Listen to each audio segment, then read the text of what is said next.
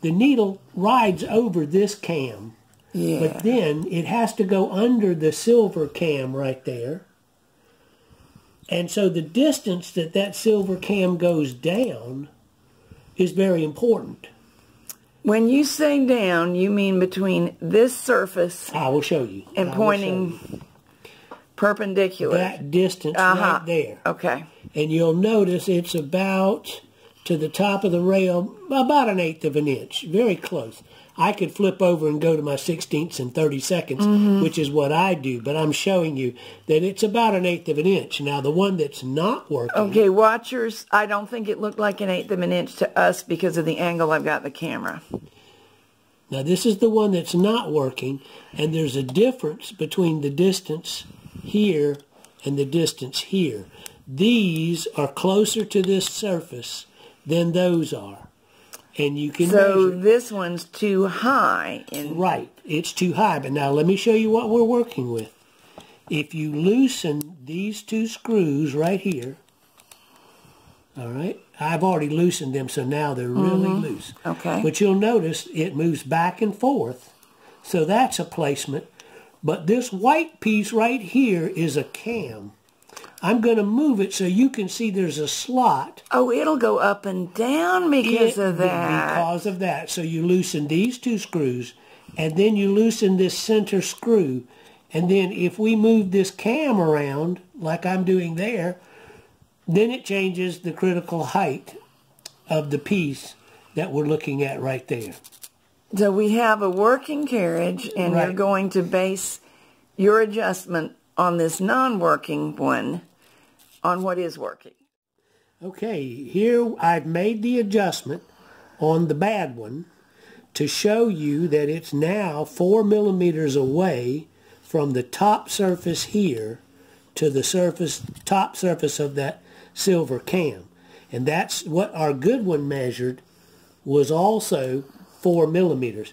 So now we go right here on the back, and we want to snug. You notice I'm using a flat screwdriver on this cross point so that I know I'm not over torquing it. Ah, I wondered why you were doing that. Right, but now see, I can get in there, and now I've snugged it up so it cannot move.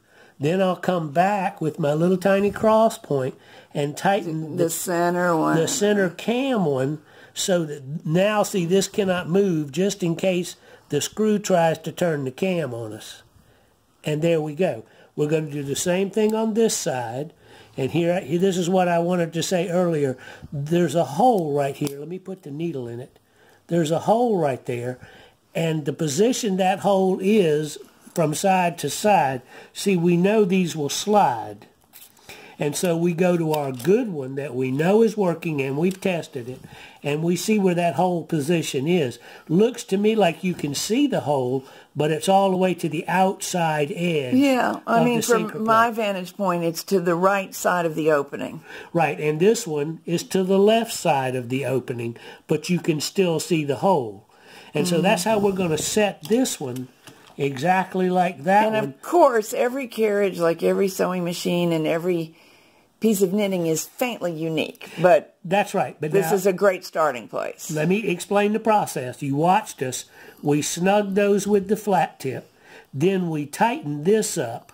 Now we can go back and loosen these slightly with our flat tip because we didn't get them very tight. Now we can move it from side to side. And I can see the hole is too far to the right of the slot, or started out. You were now adjusting it, didn't it? Yes. Was that the case? That is the case. And now I will also want to show this. See, it'll tilt. Oh, yeah, look at that. Okay, so we're moving over, and we'll notice, you notice our little nylon cam is sliding in the slot so that we can now position this. This is a multitude of adjustments. It is. That's why they got me. But yeah, we want to get it just in the right spot, and we want to keep it level. And you can, here, this is where we're leveling these two sides. Right. All right, now it's a little too loose, so we snug, and if they're double check level. If they're not just right, which I think this one is a little closer than that one. Like lower Yeah. Yeah, I would say so too. Okay, there we go. The flat tip screwdriver. You can use it as a spacer. Goes in, and we just twist it slightly to go from side to side. So we're lined up here. We're the right height here, and now we're level here, and we snug these guys with the flat tip, and then I'll come back with the big cross point and snug them up. With these particular sinker plates, you have to be very, very careful, because these are adjustment screws, but if you bear down very hard without getting your finger up underneath them, you're going to bend. It flexes quite a bit. Yeah, these were bent, and they were too close together here, and the other one was too. They have to be this distance on both ends. We've been looking at the way the lace carriage works and realizing that there are a lot of rather flexible parts, which leads us to believe that one jam from, say, choosing the wrong yarn or getting a snarl in it could cause it to fall out of adjustment. Is that? Yes, it's one of those things that if it works fine and it doesn't have any problems knitting, then it'll stay pretty much like it is, and a little silicone makes everything slide better. But, yes, this will flex, and we saw this will get out of adjustment, and you can pull them out of adjustment just as easily as you can loosen them, put them in, and tighten them back up again, because we're not going to put I think dropping would probably do it too, wouldn't it? Yeah, shipping could do it. We're going to take some precautions. But the thing is, we're not going to tighten these screws down like we're trying to keep bears in a pen. We're just going to get them tight. And so, yeah, if something got in here, just like I did with my screwdriver, and pulled through, it might tip it. So those are the adjustments that we found on this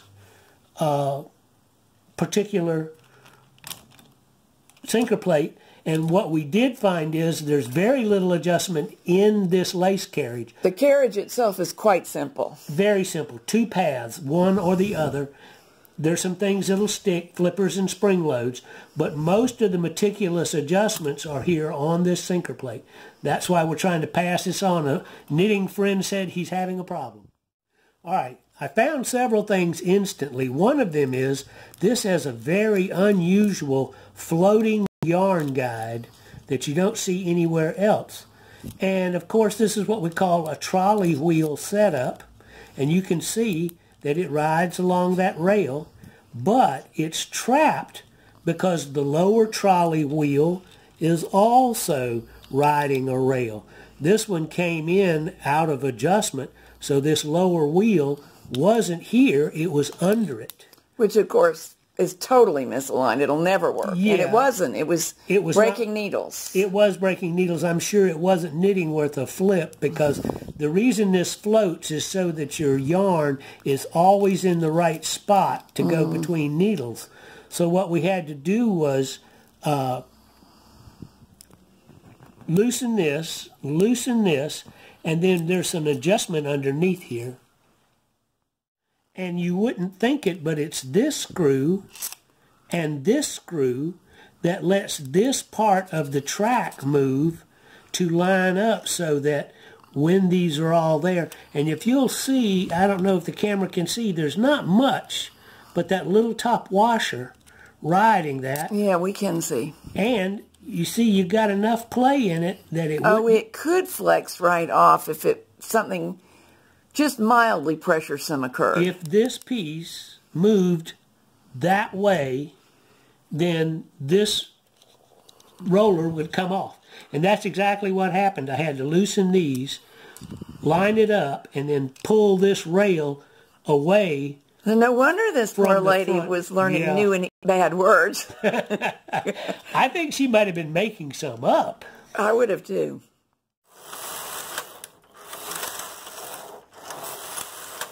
Oh, what is that I see emerging in our knitting? A lace pattern? Yeah, a lace pattern, and it looks a whole lot like the pattern that you have punched in that card. Awesome! And it's doing it consistently from side to side. What we found is that the adjustments have to be made according to the carriage and the bed that you're working on slightly. We did a video on how to make the adjustments on the carriage, and I matched them to one we knew was working. We brought it up, and it was working. This one was doing something, and we'll talk about it here. It was lifting the needle, moving the needle, but it wasn't transferring the stitch like it should have. And I looked at it, and there is a timing to these lace carriages. And of course, again, we're going to reiterate that everything is done in the sinker plate, not in the carriage. So if you have that problem, you see the needle come up, it moves over, but when the carriage passes... Let me see if I can stop it. There's one coming up. Okay, all right, let's move in and see right there. All right, there's the needle coming up. Now, the thing is, when it drops back down, it has to drop down on the other side of the needle that's going to get the stitch. There it is, right there. See, it has crossed the needle behind it. Try to find a tool, and there's the needle that will receive the stitch that I'm tapping. That's right. And here's the one that's dropping the stitch. Right. So when it dropped down, it dropped on the leading edge of the needle that's going to get the stitch. And let's go on. And that's the timing for your lace carriage. And that is done with the same two devices that we showed you in our adjustment video. I matched them up to the one that was working, but it wasn't quite right for this sinker plate. So you have to watch, just like we did, is the needle dropping behind the one that receives the stitch. And if it drops before that, then it doesn't make the stitch. And we will show you in another video how that adjustment is made. Ooh, look at that. That's just what we wanted. That is exactly it. All right, here we are talking about adjustment. We explained in another video to loosen those screws, loosen the center screw, and adjust the cam. And that is the height of this leader cam right here, up and down towards the needle bed. Now, what we found out in testing is that, and we talked about the position of this hole in its little keyway slot. This is the one that Catherine's been using on her bed. So I adjusted the one that I just got through working on, which had a number of problems. But when it came to adjustment, I adjusted it just like this one. What we found out is when you get it on the bed, and I will show you, this is the cam that we adjust with the screws just being pointed out. Here's the needle. You see the needle, the one that comes forward. It comes over here, and if you'll notice, it stops when it gets to that timing cam. So in order for it to proceed on, this cam is pushing it down. So the minute it gets to the end here is when it's going to pop down. And so the position of this cam and the pressure that this puts on it tells that needle when to drop down. It must cross the needle that's going to receive the stitch. We have a test video in which we actually show you where the needle position is before and after this cam engagement, and it should drop down here on crossing the needle that receives the stitch. So if it doesn't, and Catherine mentioned it could be a drop stitch or no stitch at all, this is where you make the adjustment. You loosen these screws, you move the eyelet that way to make it drop faster. You move the little hole this way towards the inside to make it drop slower. So you look at it and you see, is it dropping too soon or is it dropping too late? This particular one that I've been working on dropped too late. It was behind the needle that it was supposed to be crossing. So we moved this cam to the outside of the sinker plate, and that made it drop sooner, because if you'll look at the curve in this cam, you see this is where it's putting pressure on it, and this is when it gets to the end, it has to have so much pressure to make it pop down quickly. So this is what times when the needle drops, and that gives you a way to troubleshoot on the bed that you're working on. All the beds should be the same. They're the same gauge, the same needle spacing, but you actually really need to have the sinker plate on the bed you're going to work with so you can see what the needles are doing. See, we had it working just fine on this side, but not on that side. So by watching what the needles were doing, I was able to adjust this timing cam to make it work. So what he's saying, I think, is after you have made what look like sensible adjustments, you still may need to observe very carefully what's happening as it crosses the needle bed and tweak them slightly. That's right. You have to have it on the bed so you can see what the needles are actually doing. You can set it to what looks right, but it all depends on what the needle's doing and when. The customer's carriage that we've been testing is an LC2 silver reed. Just to be safe, we decided to put her sinker plate on my much older carriage. They are the same design, but this one's labeled Studio 360-260, and we thought it would be interesting to see, will this sinker plate still make the transfers correctly attached to an alternate carriage? We've already tried it the other way around, and it did work using my sinker plate, not pictured here, on her carriage. And once again, I see that strange phenomenon taking place. There's a lace pattern coming out that looks remarkably like the card. Oh, this is such good news. Yes. And what we want to talk about is, we've done this in 2 stages. I did some adjustments and we filmed that. And now we're doing a test video. But it's all part of the same video, and I got my operations confused. I said in another video, in this video, but another part of it. Look at that. Oh, that's just what we were hoping for. That's what it's Let's show supposed him to the do. card. Okay. This is one I made up.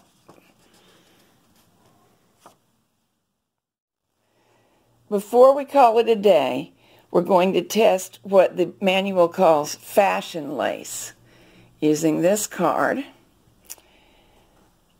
This is the regular lace setting. Notice what happens back here when I go to fashion lace. It moves that, which affects the way the rows are counted. So you begin fashion lace with the carriage on the right side and 2 or any number of numbers that are not banded in red. If you make up your own card, you're going to have to get creative about this, but the purchased cards, they already thought this out for you, which rows knit and transfer. So on the white background rows, with this setting, everything stays on the triangle setting back here. We just knit 2 plain rows. For this point on this card, it may be another number of rows. Now, switching to fashion lace and removing the yarn from the yarn feeder, which is terrifying. We knit until the card is finished with the red banded numbers. Let me make sure that my yarn is freed. And what should be happening here is only transfers and set up for the other rows. It shouldn't drop stitches because we don't have any yarn, because it's not expecting to knit. Phew! It worked. So now I'll thread the yarn back in. And I've got to watch my card because you can see this time I need to knit 4 rows. Yarn is back in. Back to this setting for the 4 rows that have the white background. 1, 2, 3, 4. All is well. Now I have come to, looks like 6 rows with red background. So again, I will remove my yarn from the feeder and switch over to this setting. Time to knit 2 rows on this setting. I'll thread the yarn back in and get back to work. And there we go. Fashion lace is working just fine. It is slower than normal lace, but it's quite nice.